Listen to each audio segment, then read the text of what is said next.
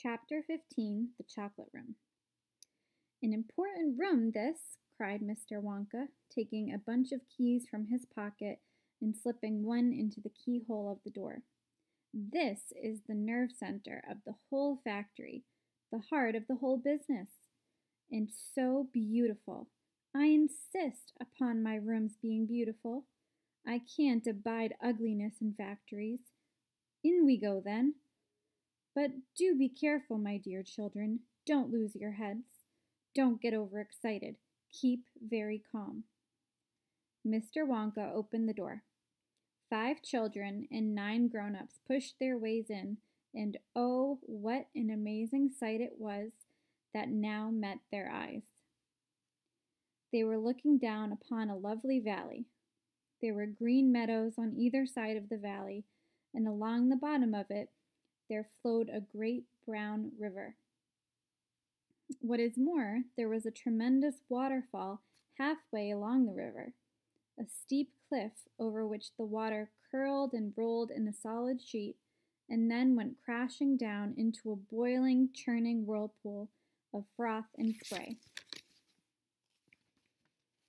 Below the waterfall, and this was the most astonishing sight of all, a whole mass of enormous glass pipes were dangling down into the river from somewhere high up in the ceiling. They really were enormous, those pipes. There must have been a dozen of them at least, and they were sucking up the brownish, muddy water from the river and carrying it away to goodness knows where. And because they were made of glass, you could see the liquid flowing and bubbling along inside them. And above the noise of the waterfall, you could hear the never-ending sucking sounds of the pipes as they did their work. Graceful trees and bushes were growing along the riverbanks, weeping willows and alders and tall clumps of rhododendrons with their pink and red and mauve blossoms. In the meadows there were thousands of buttercups.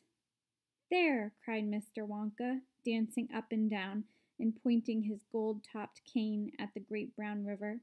"It's all chocolate.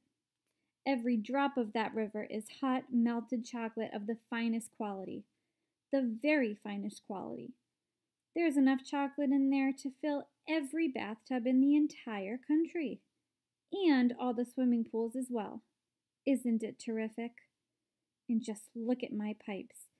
They suck up the chocolate and carry it away to all the other rooms in our factory where it is needed. Thousands of gallons an hour, my dear children, thousands and thousands of gallons." The children and their parents were too flabbergasted to speak. They were staggered. They were dumbfounded. They were bewildered and dazzled. They were completely bowled over by the hugeness of the whole thing. They simply stood and stared. "The waterfall is most important," Mr. Wonka went on. "It mixes the chocolate. It churns it up. It pounds it and beats it. It makes it light and frothy. No other factory in the world mixes its chocolate by waterfall, but it's the only way to do it properly. The only way. And do you like my trees?" he cried, pointing with his stick. "And my lovely bushes? Don't you think they look pretty? I told you I hated ugliness. And of course they are all eatable, all made of something different and delicious. And do you like my meadows? Do you like my grass and my buttercups? The grass you are standing on, my dear little ones, is made of a new kind of soft, minty sugar that I've just invented. I call it Swudge. Try a blade, please do. It's delectable." Automatically, everybody bent down and picked one blade of grass. Everybody, that is, except Augustus Gloop, who took a big handful. And Violet Beauregarde, before tasting her blade of grass, took the piece of world record breaking chewing gum out of her mouth and stuck it carefully behind her ear. "Isn't it wonderful?" whispered Charlie. "Hasn't it got a wonderful taste, Grandpa?" I could eat the whole field, said Grandpa Joe, grinning with delight. I could go around on all fours like a cow and eat every blade of grass in the field. Try a buttercup, cried Mr. Wonka. They're even nicer. Suddenly, the air was filled with screams of excitement. The screams came from Veruca Salt. She was pointing frantically to the other side of the river. Look! Look over there, she screamed. What is it? He's moving. He's walking. It's a little person. It's a little man. Down there below the waterfall. Everybody stopped picking buttercups and stared across the river. She's right, Grandpa, cried Charlie. It is a little man. Can you see him? Oh, I see him, Charlie, said Grandpa Joe excitedly.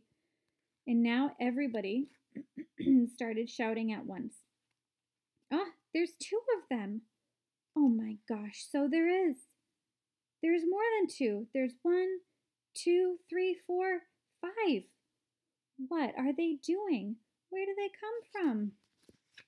Who are they? Children and parents alike rushed down to the edge of the river to get a closer look. Aren't they fantastic? No higher than my knee. Look at their funny long hair.